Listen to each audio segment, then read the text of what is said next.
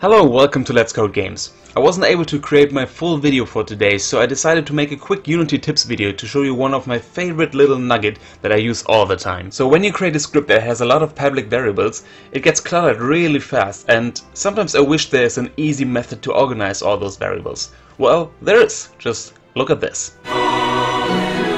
This is almost the same script, but the name and the gender is grouped here and it is separated by a line. Then we have all the appearance properties, then we have a stats header here and our stats here, and they're grouped together. Then we have a skills header, and then we have some space between the combat skills and the crafting skills. So how did we do that? Well, it's pretty easy actually. So this is the crazy script that has just the variables, and you can see in the code they're kind of organized, but to organize them in the inspector you can use something called the DecoratorDrawers. DecoratorDrawers are just simple additions to your variables to create these effects that I showed you earlier. For example, this header attribute creates the stats headline in the inspector. The same with the skills header. And then we have the space attribute as well that creates a little bit of space between your variables. You can also see up here that there's a horizontal line attribute, and you'll notice that you don't have that. This is because I actually created this myself. You can create your own DecoratorDrawers and make them do whatever you want. To do that, you first create a class that extends from property attribute. And for my example, this is an empty class, but you need a public constructor that matches the name of the class. Then you create an editor script in an editor folder, and you make sure it is linked to your attribute. First of all, you need to make sure that in this class you're using the Unity editor namespace. Then you create your class that extends the DecoratorDraw. And it has two very simple methods. You override getHeight, that basically just tells Unity how high your decorator is,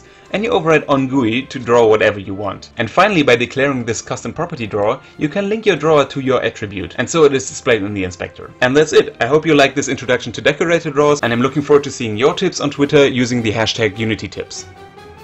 Let's make sure that worked, and then